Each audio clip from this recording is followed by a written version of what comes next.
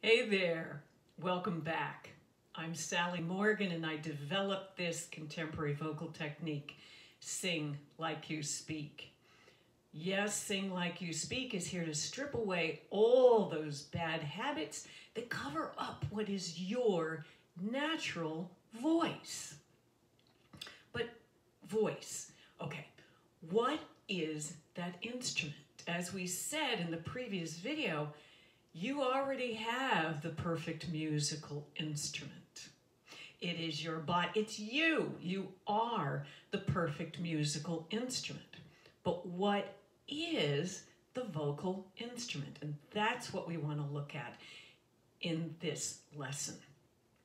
So I like to consider that my vocal instrument is from my bottom to the top of my head. And all that is in between. Now, I don't want to work and push and shove with all this stuff. I want to open up. Open up so this amazing instrument can do what it needs to do. The trouble with most vocal training is that it tries to manipulate a natural process. It tries to interfere with and control a natural process. Not with Sing Like You Speak. What we do is to capitalize on what the brilliant instrument does all on its own and without our thought interferences. So what is this instrument and how does it work?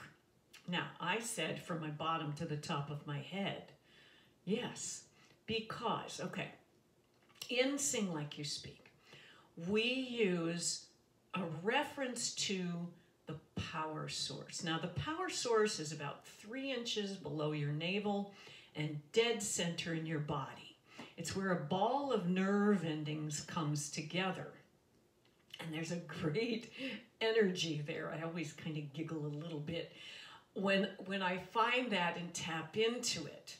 Now, that is where the powerful muscles that move breath and sound easily through your body live. Let me start down here to demonstrate. Okay, so these powerful muscles, these are abdominal, back, and core muscles.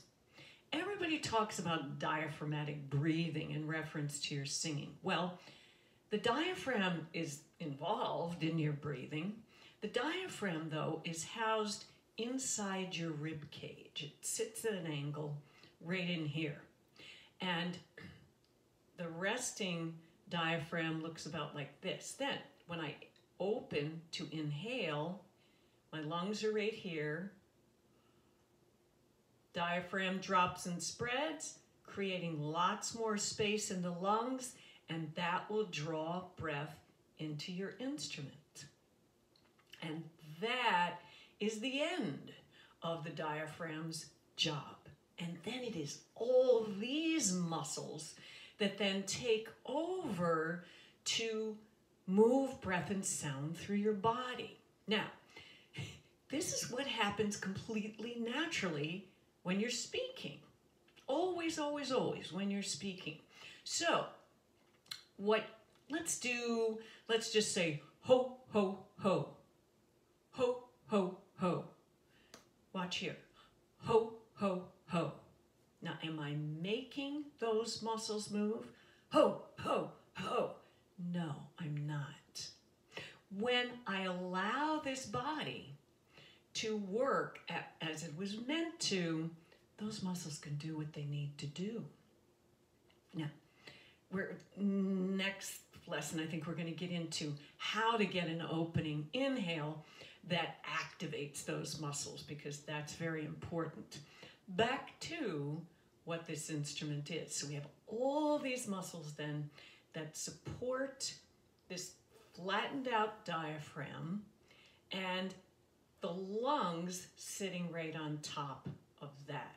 Now, as those abdominal muscles work, it moves the diaphragm, it creates less space in the lungs, and the breath needs to come up through your instrument. Now, when it gets right about there, which is where your larynx is, that's the hard cartilage around your vocal cords. Now, those vocal cords are very delicate tissue, and they vibrate together like this. It's really amazing to watch them. You can find videos on YouTube to see that vibration, that opening when you inhale, and then the vibration of these vocal cords moving together. One thing that gets in the way of every singer I've trained is that knowing that your vocal cords are here, then they try to do something right there to help the voice. Well, you're not helping at all. What you're doing, if there is pushing and straining and reaching that affects this area, what you're doing is you're making it smaller, and you're not allowing the vocal cords to vibrate. And they have to vibrate to create sound. So we want to let this be as just free and easy as possible. Then once we've created a sound here, that moves up into here, which is, well, I like to say it's where we make money, because this is where we create language. And singers are the language of the song. And we are what communicates with the audience through words. So we create the sound here. That area also needs to be nice and loose. And then up above the hard palate in your nasal passages and sinus cavities, that's a resonating chamber. So the resonance begins here, and then it comes up into this area, and this is where we send that sound out into the world.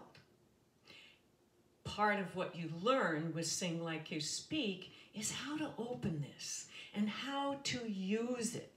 Let me demonstrate the difference with this. So if I call it the O zone.